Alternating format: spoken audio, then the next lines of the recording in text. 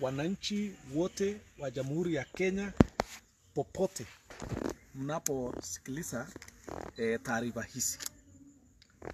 Kwa majina, mimi ninaitwa Mheshimiwa Ruto Kimosop, MCA wa Mchongoi na vile vile mwakilishi MCAs wa North Rift katika executive committee wa CAF. Tumeitisha mkutano huu kuweza kuzungumzia yale ambayo yamefanyika leo. Jana tulikuwa na uamuzi mkubwa sana wa mahakama kuhusu mchakato wa BBI, kuhusu mchakato wa kubadilisha katiba. Na kwa kawaida wakati swala la kitaifa kama hii ambayo judges wenyewe walisema ni swala lililo na interest kubwa sana kutoka kwa wananchi, kwa kimombo wanaliita public interest, ni kwa kawaida kwamba utatarajia watu wengine watafurahi na watu wengine watahuzunika. Wale wenye watahuzunika kwa taratibu yao ya kuhuzunika, na wale wenye watasherekea ama wale watafurahia pia watafurahia kwa taratibu yenye watafurahia. Jambo ambalo limetushangaza ni kwamba wakati wananchi wa Baringo leo walipojitokeza kwa furaha kufurahia uamuzi wa mahakama wa taifa hili la Kenya, polisi wakatumwa, Teargassed ikamulikwa kwao, ikapigwa kwao, na makosa yao tu ni kujitokeza kufurahia uamuzi wa mahakama. Kwa hivyo tumeitisha hii mkutano kusema namna hii kwamba that is not the Kenya, this is not the Kenya that we want. The Kenya that we want is a Kenya that respects freedom, freedom to be happy, freedom to express themselves, freedom to celebrate. Okay? In this case, everybody knows that Baringo people, us in Baringo County Assembly, we overwhelmingly voted against this BBI document. We rejected it. We were the first assembly to reject it. And for many times, we endured ridicule, being seen as the only county assembly. And later, we were joined by Elgeyo Marakwet and Nandi. Only 3 of us. We were ridiculed that, you know, we seemed not to have read this document properly. We seemed not to have watched or looked at the tide, when our conscience and our conviction was clear to us that this document had violated the tenets of constitutionalism and constitutional making process. So when yesterday, judges of the High Court vindicated us, as human beings, as citizens, we had all the right to celebrate. We had all the right to express ourselves. And our people spontaneously, without mobilization, without any plan, poured to the streets of Cabernet to celebrate this landmark ruling of the High Court of the Republic of Kenya. And the same fellows, the so-called deep state guys, had the audacity to lobby Teargassed canisters on our people. Even when the High Court yesterday found the President of the Republic of Kenya to have violated the Constitution, we still have the audacity to lob Teargassed canisters to the citizens of this country, whose only mistake is to come forward, express themselves, and celebrate a ruling, a landmark ruling, a ruling that has attracted international support, international attention. So we have come forward to say that we will not accept the effort to use police, to use security forces to intimidate us, to intimidate citizens, and this is not the Kenya we want. And I want to advise our security officers here. Nobody is above the law. You even saw yesterday that now the President of the Republic of Kenya, his immunity to be sued has been lifted. He can now be sued in any court of the Republic of Kenya. And you still want to start now accepting instructions, illegal instructions here and there. That one will not be acceptable. And we want to tell Wafula to the face, Baringo County belongs to us. You are a civil servant. And you are here to serve us. You are not our boss. You are not our master. And we owe you no apology. Our people owe you no apology. And when your term ends, or your time ends, you will pack and leave Baringo. So don't think because of this gerrymandering of having power around and flying around here, you think you can now intimidate us, including elected leaders of this country. And Wafula, our patience is running out. Your behavior borders on disrespect, borders on unprofessionalism, and it does not meet the tenets of the Civil Service Code. Up to now, as the chair of County Security Committee, you have not told us, your committee has not told us, who lobbied tear-gas canisters to the County Assembly of the people of Baringo. That our own, the representatives of the people of Baringo could be tear-gassed inside the assembly. And you think, Wafula, we will chicken out and we will hide ourselves because you are the county commissioner? Really? Because you are the county commissioner? When history is littered with men and women who stood up against the dictators, who stood up against apartheid, who stood up against the much more powerful men than you. Actually, do you even think that being a county commissioner is anything that you can use it to intimidate people and blackmail people and all this kind of thing? So I want to tell you, Wafula, as long as we belong to Baringo, and as long as we are leaders in Baringo, we will not be cowed down. We will not be intimidated. And you are a big shame to the President of the Republic of Kenya. It's unfortunate that you go all over quoting instructions from the President, misusing the name of the President everywhere, pretending that you are so connected to the President of the Republic of Kenya. You are shaming the President. You are shaming the President of this country. You are quoting the name of the President in vain. And we will not tire to tell you to your face that you are a servant, you are a civil servant, and you can only serve us as a civil servant. And unfortunately, what is even your job in Baringo, by the way, Wafula?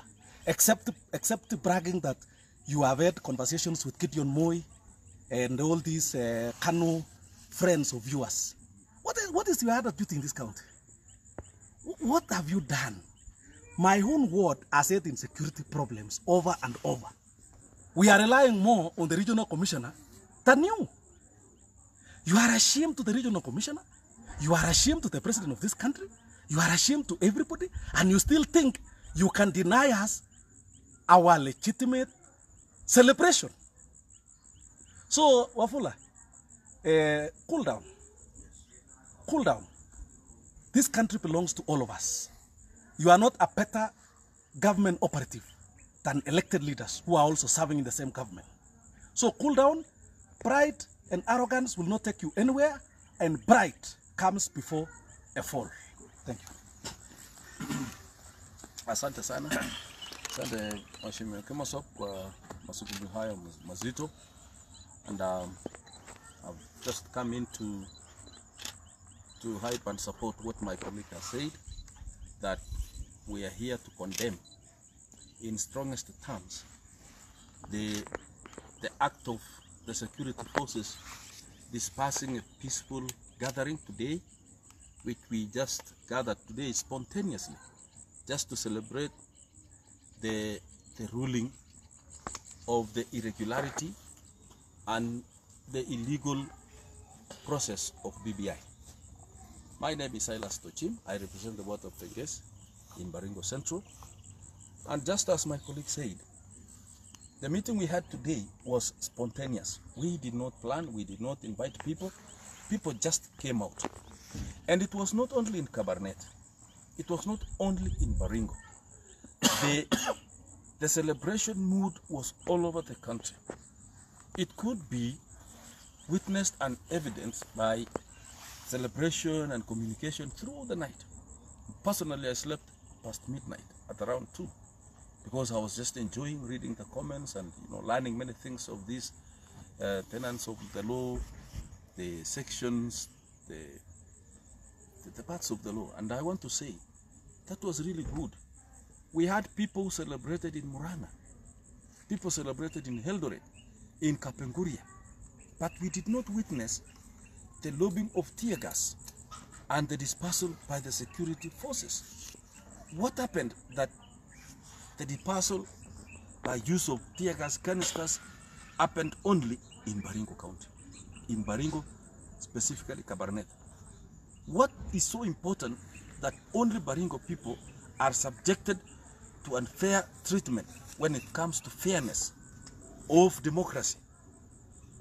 The other time when we were discussing this bill at the county assembly floor, parliament, they just deliberately threw tear gas canister to the assembly.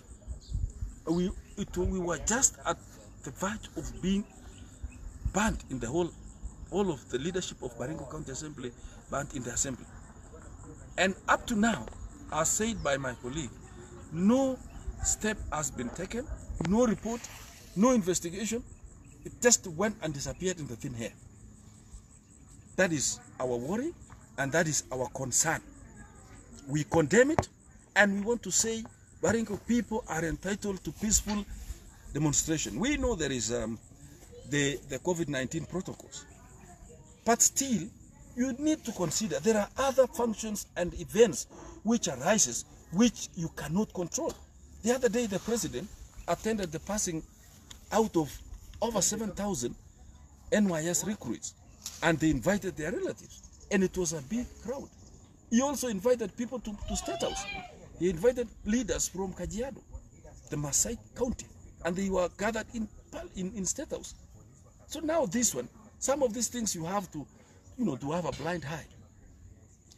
Number 2, as per the ruling of the 5-bench High Court judge yesterday, I want to mention that in the event that we will have an appeal by the president and the handshake partner, former Prime Minister Raila Odinga, we want to urge IBC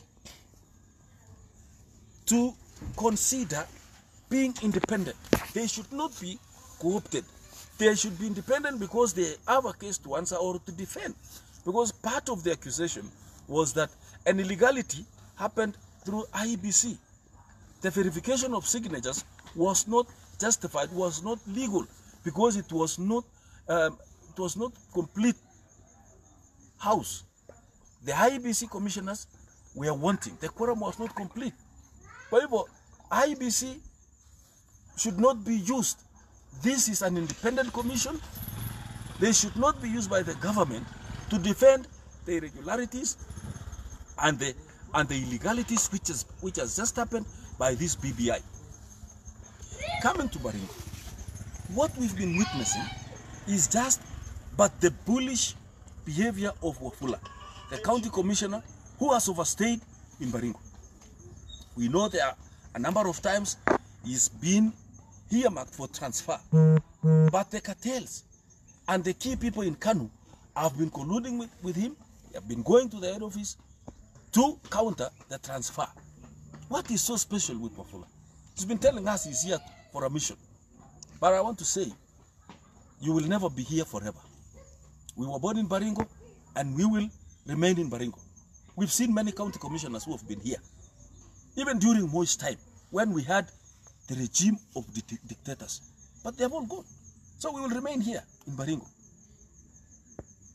On the issue of Kanu, we want to request Kanu to stop their bullish behavior in Baringo. Baringo is ours. And by the way, the issue of going around marketing the name of leaders who have no ground at all will not go anywhere.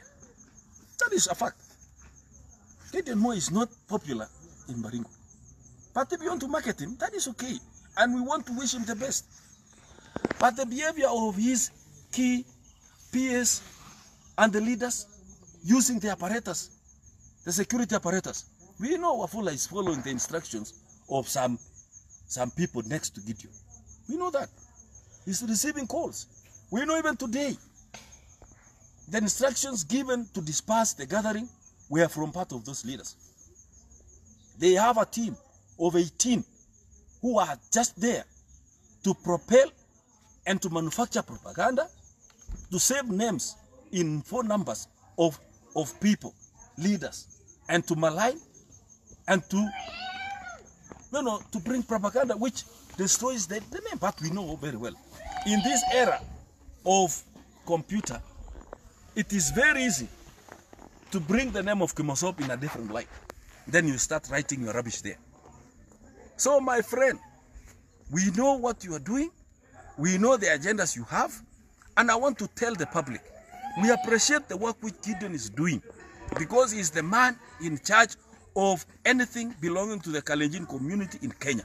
They are saying we are in the negotiation table of the government.